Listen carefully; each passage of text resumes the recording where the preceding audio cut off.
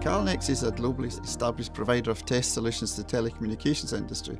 We make test instrumentation, we make hardware platforms, so you can see some of them behind me here, and then we load different software personalities on top of these depending on what people are trying to test. So we sell to all the sectors within the telecommunications sector. We sell to the operators, so that's your BT, your AT&T, China Mobile. We sell to the equipment manufacturers, Ericsson, Nokia, Cisco, and we also sell to some of the component people like the Intels, Broadcoms of this world. So really they're using our product to prove performance of their critical infrastructure, making sure their equipment, their networks are going to actually meet the international standards that they're required to meet to have their equipment deployed or to run networks in the industry. I founded the company in 2006. It was when I started the company. We started shipping product in early 2008. Since then we've shipped product to over 600 sites in 68 countries around the world, so it's very much a global industry. And today we have been profitable, we have had a good track record, we've got ourselves established as a leading supplier of test equipment into our sector.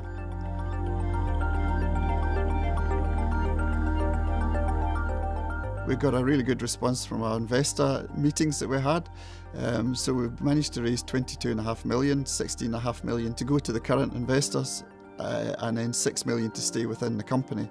We're going to use that money to pay down some expensive debt we've got. We're going to enhance our business development and R&D resource and also bolster our working capital. The real reason we decided to go forward to list a name was to enhance our financial platform. We're clear on what our strategy is, our growth strategy, but in terms of as a young company, and especially as a limited company, at times it can be hard to raise capital, and we felt being a listed company would give us a much better chance to raise the capital that we need to execute on our ambitious plans.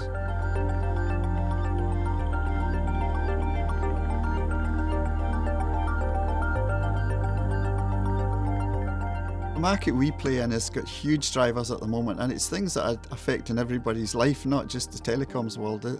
You know, we talk about the smart cities of the future, you know, and the equipment they're going to need, the machine-to-machine type interface, the Internet of Things, the mobile network that's continuing to evolve from 3G to 4G to 5G to 6G to many Gs, and of course the movement of everybody using cloud computing services and storage farms rather than local. Or the telecoms network needs to dramatically change to be able to support these, and these are the things that are driving our capability, because when there is new equipment or new deployments or new standards in the network, then you need test equipment to test these, and that's where we fit into this.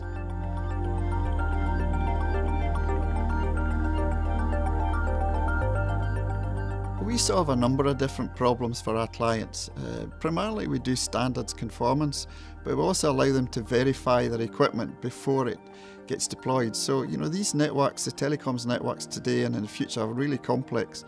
So the equipment that's designed to go into these networks is very complex pieces of hardware, software platforms, and they need to be tested under very different scenarios to ensure that once they're deployed, they will work under all cases once they're out there. So really our equipment is used to do that verification.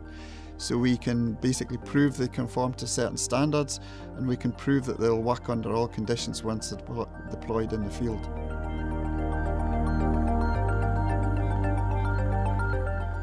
Approximately 90% of our revenues comes from the sale of bundled hardware and software, which is recognised on dispatch to the customer.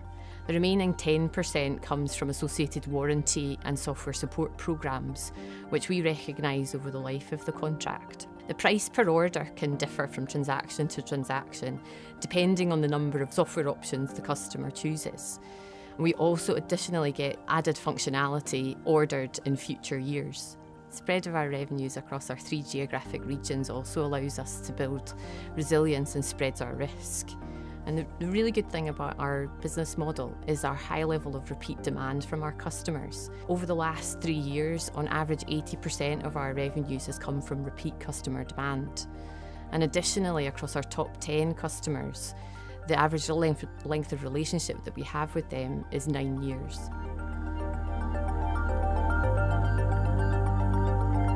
First of all, we're going to continue to follow the 5G or the evolution of the mobile network in terms of tracking, looking for opportunities to test some of the new technology that's going to be used in the future 5G, 6G networks. So we need to continue to look for opportunity there.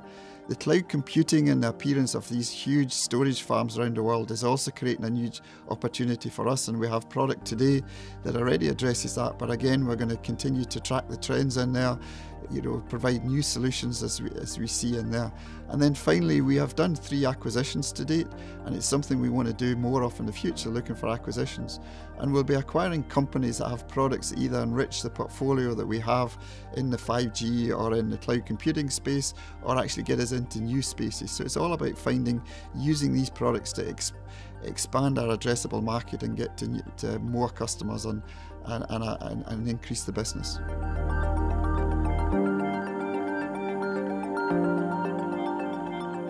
Calnex is a globally established provider of test solutions. We have a reputation, and it's very much an area where reputation is important. Our solutions are high value, high complexity, and we have that reputation already around the world. And I think the fact that there's so many growth opportunities that we've already talked about in terms of the enhancement of the mobile network to 4G to 5G to 6G to wherever, the enhancement of the move to cloud computing, these things are all growth engines for us and give us the opportunity to continue to grow. So we believe there are a lot of opportunities coming over the horizon towards us. Being a listed company, we feel we're going to be in a stronger position to go after these as and when they come over the horizon towards us.